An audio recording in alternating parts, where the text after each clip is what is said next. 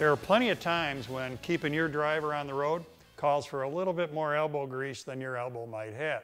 And that's when you want to rely on an impact wrench. So in this case, I can connect this to an air line, which of course goes back to an air compressor, and I can use this to get a lot more torque than my arm can provide and crack those nuts and bolts loose. Now, of course, this relies on that air compressor being present in order to run. So I want to talk to you about some other options that you have for impact wrenches. So one way you could go in the absence of an air compressor would be with an electric impact wrench like this one. So I still have a tether, got to tie this into a wall. Electric impact wrenches like this are capable of somewhere in the range of 350 foot-pounds, maybe a little bit more, maybe a little bit less, depending on what you buy, how much you spend.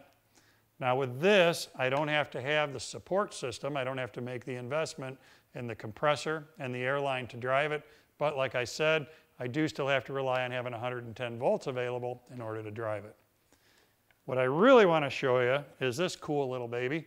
This is a cordless impact wrench. With this one, I've got a lithium battery on here. It's capable of 450 foot-pounds of torque.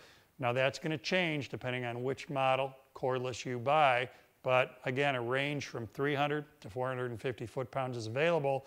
What's pretty cool about this is that here in the shop, I don't have to worry about owning an air compressor. I'm not tethered with an air line to the air compressor. If I ever get into a scenario where I want to go into a boneyard and pick parts off a vehicle there, I can take this along, and again, don't have to worry about having an air compressor with me. Somebody breaks down on the side of the road, and you want to go out there in the rain and help them change that tire, you can take this along and pull the lugs right off of those studs, no problem. So it does have a lot of advantages. One of the things you'll notice is that it does also have a lot of size to it. So every once in a while, you run into a scenario where because of its bulk, you just can't fit it into the space that might otherwise accept a wrench like this.